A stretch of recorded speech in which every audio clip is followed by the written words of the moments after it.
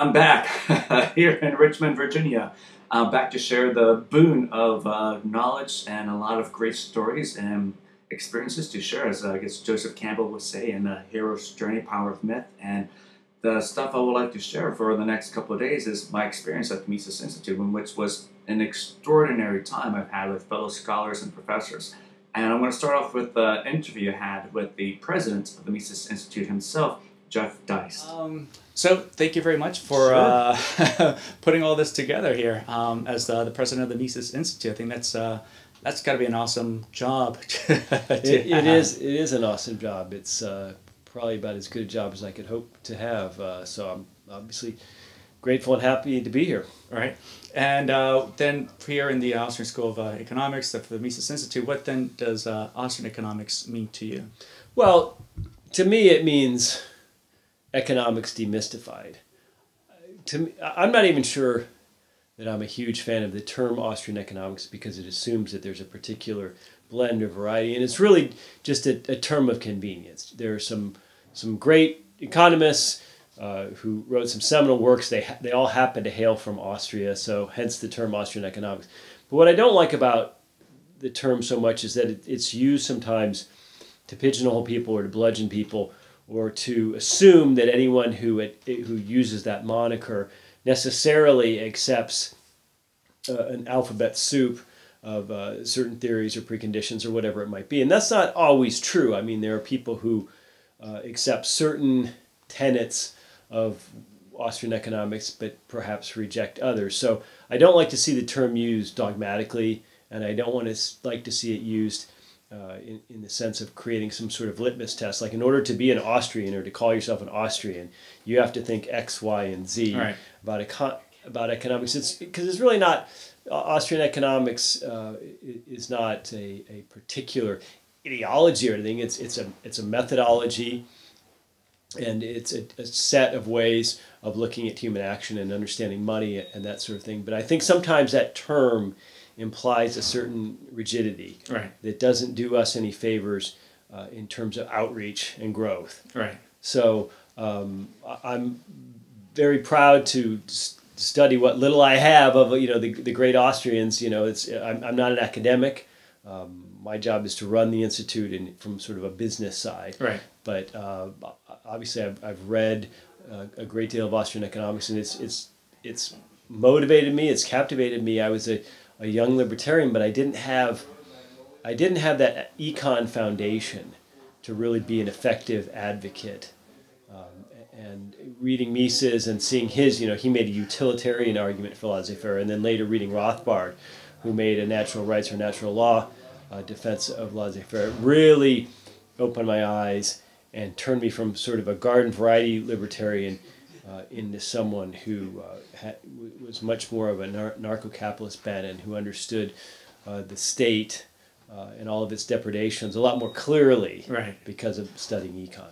Nice. And in terms of like the growth and where the institute is growing, how many students in this Mises University? From what kind of places do they come from? Like, how many countries?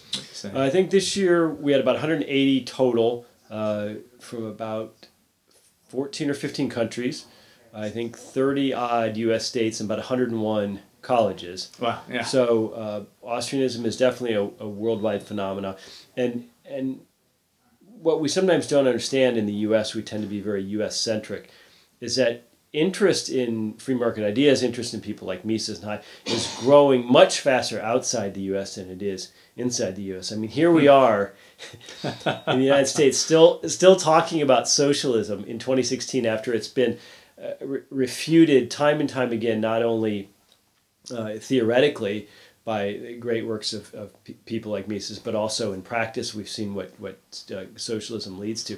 But in the rest of the world, what we might call the developing world, people are interested in Austrian economics because they're interested in becoming wealthier. Right. They're interested in having better lives and being richer. So there are cities in China, huge cities of 10 million people, but because that's not huge by Chinese standards, we haven't even heard of this city in the U.S., and they'll have a couple of professors, who will get in touch with us at the university in this 10 million person town, and they say, oh, we're doing translations of Hayek, or we're doing translations of Rothbard. And so I think sometimes we get a little despondent in the West because we think that we're post everything, and we've got neoconism seems to be ascendant, and our economies seem to be stalled, and our central banks seem to be out of ammunition and stuck on this sort of monetary stimulus model. But in vast parts of the world, there are people sort of waking up and saying, hey, how did the West get rich, and how can we do it? So I want those people to be able to find Austrian economics and not get sidetracked with monetarism or supply-sideism or anything like that. Yeah, I hear like Brazil has a great growth there occurring there. Signs out there, less Marx, more Mises. Yeah. And I met many of them here coming from Brazil. I think that's amazing. Yeah, well, the Mises Institute in Brazil is unbelievable. A guy named Elio Beltrão has been a huge activist and has done a lot of things to make Brazil a hotspot for Austrian economics. I mean, there's hundreds and hundreds of young people down there who are going to big conferences and learning this stuff. So it's great to see. Yeah, and I guess one other question, I guess I have two more left, would be what do you think of government then, and should it be abolished? Yes, absolutely. But I don't like this idea that this is like a philosophical dorm room discussion that is okay for young kids, but serious adults have to understand that there's always been government and there's always going to be government. It's a way for non-libertarians to try to marginalize libertarians, say, oh, you guys are talking about this pie in the sky. But I don't come at it that way, when the whole debate over anarchism versus minarchism. My view is that I think government represents failure because government is really just warfare by slightly less oppressive means. I mean, government is violence in jails and prison and police. So it's not quite a state of all-out war, but it's just politics is war by other means. You probably heard that expression. So I view the government, wherever government exists, that means human beings have failed to deal with one another voluntarily. That's no different than saying, look, in virtually any society, there's going to be human society, there's going to be certain kinds of diseases. Well, that's probably true, and maybe there always will be, but that doesn't mean that cancer researchers don't say, my goal is to eradicate all cancer. Or a biologist doesn't say, my goal is to eradicate some other disease. That's the goal, and whether or not that's doable in one's lifetime, that doesn't change the goal, nor does it change the goal of a criminologist say, I want to eradicate crime from society. And people say, oh, come on, there's always going to be rape, there's always going to be murder. Why don't you focus on just preventing, work on arson, or something like that? They say, no, it's a lofty goal, perhaps even unattainable in a sense, but you still have to have that goal out there to work towards. And I think if you approach anarchism that way and say, well, of course that's the goal, we may never achieve it, we may not achieve it in our lifetimes, but that's what we're moving towards. Because if you accept minarchism sort of philosophically, then you're backsliding. You're getting into debate over, well, we're going to have a military, and then we're going to have government courts. I'm all for private courts. We're going to have government defense. I'm all for private defense. And I think that backsliding, history shows that limited government is like limited cancer. Right. It tends to grow. So I don't let anybody pigeonhole me as a utopian. Right. The utopians are people who think that a centralized state can make us better off through force and violence. Those are the utopians, and we're the realists. Right. Yeah. We're the realists because we know that in every human endeavor, private voluntary solutions always work better. We're not talking about a perfect world. We're talking about a better world. Right. And so I think it's a trap that non-libertarians try to get you and say, oh, are you an anarchist? You'll just say, well, does a cancer researcher want a world free of cancer? Yeah. Yes, he does. Yeah.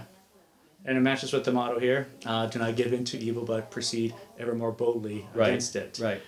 So then what does free market anarchy mean to you, or anarcho-capitalism? Well, to me it means markets over power. Rothbard called his, well, it was actually going to be part of Man, Economy, and State, but it was published separately. He called it Power and Market. This is sort of a take on the old Franz Oppenheimer narrative that there are two ways that people can deal with each other: economic means or political means. You know, one is through voluntary cooperation and exchange in the marketplace, and the other is through force and violence of voting in politics and ultimately police. So I think it's easy sometimes for libertarians to fall into this way of thinking that there's going to be a third way, that technology is going to somehow create a new third way of humans that's going to make the state obsolete. You know, technology is great in that it makes it harder for the state to govern us, like cryptology, for example, or Uber makes it harder for the state to maintain a taxi monopoly, and we should always celebrate that. But technology is also a double-edged sword in the sense that it's usually available to the state to you know, to spy on us versus surveillance, or to, you know, fly drones over our houses or whatever it might be. So I'm wary of what I call third way libertarianism or fusion libertarianism. To me, no matter how much technology advances, it's always the same old story it's been since biblical times, which is, are we going to deal with each other as human beings voluntarily, or are we going to deal with each other with bullying and force? Right. And so, you know, that's what it comes down to. And at the one end of that, we're going to deal with each other voluntarily. I would, you know, you can term that anarcho-capitalism if you care to. I would just term it private society or natural law. Yeah. And is it ever going to exist perfectly? Are people going to would people be better off and healthier and wealthier in a stateless society? No question. Would life be perfect? Would we all be brilliant and good looking and rich and satisfied and not have any nagging problems in our lives? No. So really, why people think we need anarcho-capitalism as an end. To me, it's how things ought to be, so that we can get on to the real things in life, which is going to our kids' soccer game, or learning a foreign language, or planting a garden, without having to worry all the time about dealing with this monster that we call the state, and the regulations and paying the taxes and all that. So I have let's just say, I have a friendlier, happier vision of what anarcho-capitalism looks like than probably what most non-libertarians say. Oh my gosh, that's some sort of chaotic state of strongmen in Somalia, or this kind of thing. So I don't shy away from the term. I think it's accurate. Is it the most sellable term? Is it the most, from a tactical or an outreach standpoint? Yeah, that's a pretty good question, because there's a lot of people who don't like the term capitalism, a lot of people who don't like anarcho, and for older people especially. I mean, if you look at Mises coming from being born into old Europe prior to World War I, anarchy and anarchism was always associated with left-wing radicals. Mm-hmm. And so I think particularly for him, it carried a taint in his mind, and that's why he was very wary of Rothbard's professed anarchism. So, you know, we do have to understand the power of language, but we also, when we start making compromises, when we start waffling, I think we get into Gary Johnson land, and I think we become so watered down as to be meaningless. And what we do know, what Trump and Sanders and even Ron Paul 2012 shows, is that people really are sick and tired of the saccharine, empty platitudes that they get, and they really are looking for something that they consider real. Now, you and I might say what Bernie represents is bad, but there are a lot of people who think he's real. And that's something where I think, in terms of how people view the Mises Institute, our best selling point, and you can say this about anarcho-capitalism itself, our best selling point is actually our intransigence, our unwillingness to compromise. Whereas the Beltway always sees that as a hindrance. Oh my gosh, you guys have to be more flexible. Well, where's that gotten us? Right. There's a huge appeal to people who when you lay things out in black and white and you stick to your guns. So my argument is different than a lot of libertarians. I think that tactically, from a long-term tactical perspective, the more principled, the more radical one's libertarian is, the better chance it has of ultimate success. I believe entirely with it 100%. Never compromise our principles for politics. Let's give that a chance. It's never been done like in centuries. Right. And you guys have done very well for yourself and successfully. And 30th anniversary now. Yeah, absolutely. I think that's beautiful. And here in the Rothbard Library, I have one last question then. Sure. Are you an enemy of the state? I don't want to be in the sense that on some level, the state, as we think of it, is still made up of human beings, and I'd like to think that, they're just deeply mistaken individuals. When we talk about the state in the U.S. sense, I think it's very important that we understand Congress and the Supreme Court don't really matter. The state is the U.S. federal government agencies. That's where the real action is. That's where the real oppression is. They aren't really accountable to Congress or to the so-called judicial branch in any meaningful way. 99% of these bureaucratic employees do not come and go when Obama gets elected or whoever's going to replace Obama gets elected. They're there like the part of the iceberg that you can't see under the water, and they're basically acting with no restraint.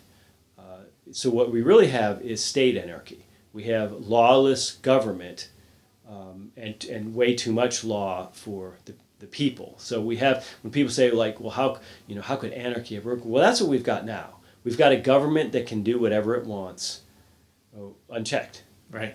And by government, I mean the federal agencies. So, if you ask me, am I an enemy of the state? I mean, we can joke about that in a funny way. But let's say you're Mark Cuban. Mark Cuban was targeted by the SEC for some BS insider trading thing. Now, Mark Cuban is a kind of person who can muster up millions of dollars and spend 10 years on lawyers fighting the feds to clear his name. And he ultimately was victorious. I don't recall offhand if the charges were dropped or if he was actually acquitted in a trial. I think they dropped the charges on the eve of trial. I might be recalling that incorrectly. But the point is that he was targeted by the state, and he was powerful enough to fight back because he happens to be wealthy.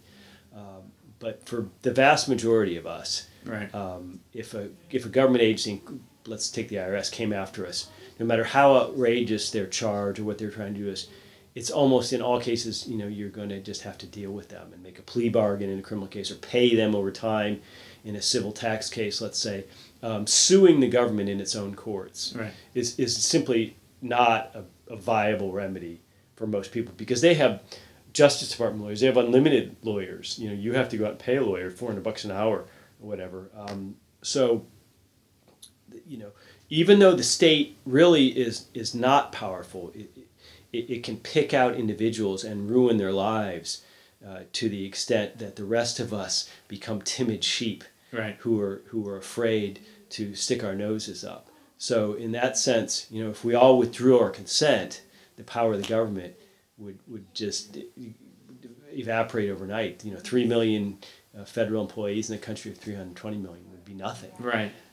But it's their ability to pick that individual and destroy his or her life, which they couldn't do with Mark Cuban, that makes it so scary for people to become maybe not an enemy of the state, but a target of the state. So, these are the times we live in. But look, there's been lots rougher, more dangerous times in American history. Just talking about America alone. I mean, there are people who went through obviously 2 horrific world wars, Southeast Asian War, the Great Depression. People lived through the horrific Civil War.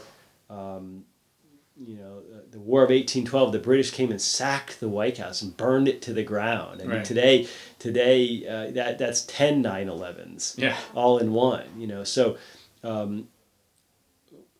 we owe it to ourselves to not be despondent or to think that somehow we're, no matter what situation we're in, our great-grandparents had it tougher by far. So who are we to whine and cry? No, we have to be worthy of our ancestors. Right. And that's something that we should think about when we wake up in the morning is, are we worthy of our ancestors? And I would hope that our ancestors would look at our current situation with disgust and say, hey, get cracking, do something about it. So that's why we're here. Yeah, thank you so much for what you do. Thank you for being a champion of liberty. All right, thanks.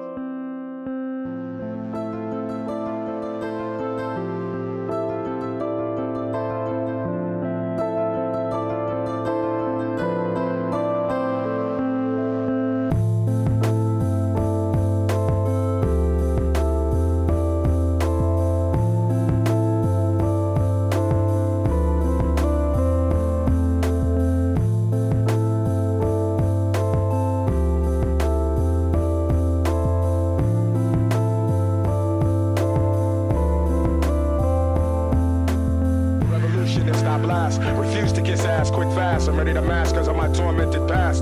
Swallow the pain, follow the mental terrain. It takes a hell of a man nowadays to maintain garments bloodstained, face bruised and battered, eyes reflect agony of dreams that were shattered. It never mattered to the so-called general public about my nation's situation and how we rise above it, and they love it when we self-destruct and kill a home. And the greater responsibility, yes, it's still our home. We should know by now that the system's designed for our demise. If we ain't wise, we'll be left behind. The dollar signs rule, but what about the fool who falls victim to the material world?